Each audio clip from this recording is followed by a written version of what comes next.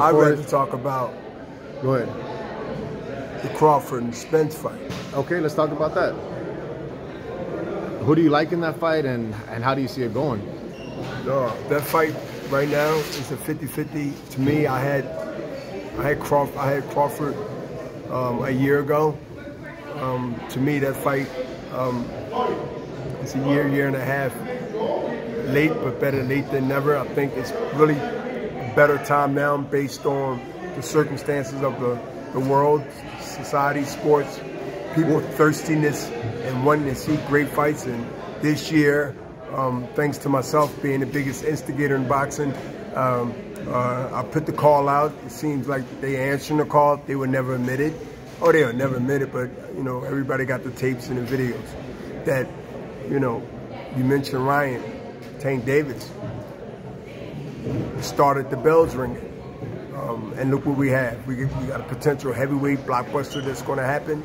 We got fights that's in negotiations now, even on our side that I can't mention about, that's going to be just as big, maybe 2024, the top of the year.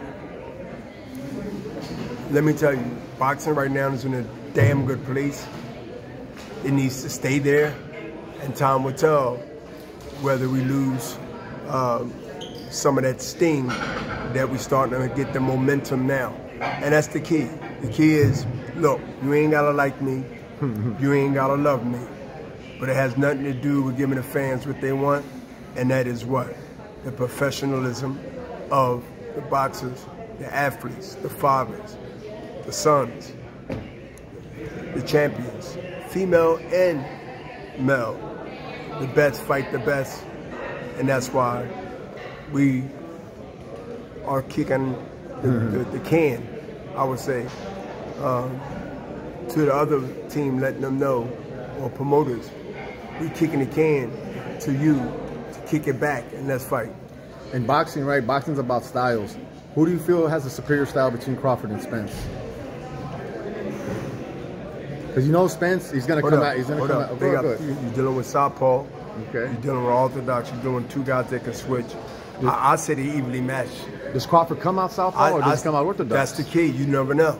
I see both of them guys evenly matched, and it's going to come down to who wanted the best, the most, and who has the better skills to offset what we already know about each other. Who can put a thought in their mind like, I didn't know he can do that, will be winning the fight. This fight is going to be won on surprises, not what we know. I'm going to say that again.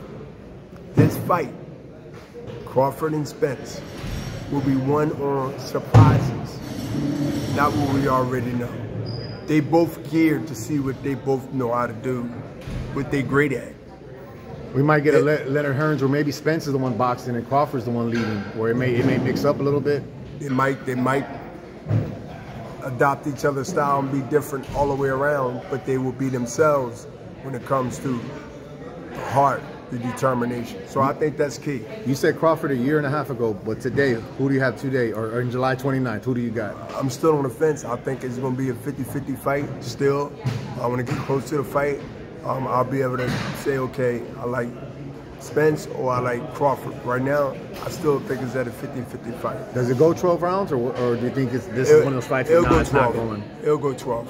115, 113 type fight? Like that's I think it'd be one of those fights where maybe people are going to go both sides and say, I think it'd be one of them on Leonard and Leonard and Hagler fight. So rematch for sure then? Correct. All right, thank you, B-Hop. Anything you want to leave off with today? And that would be special. That's what we need. Because fights like that, I wouldn't mind seeing based on how it ends. If it's a ball burner and both fighters, you know, could have won or could have lost, and it's like that way, oh, come on. Do it again. We got to see another one.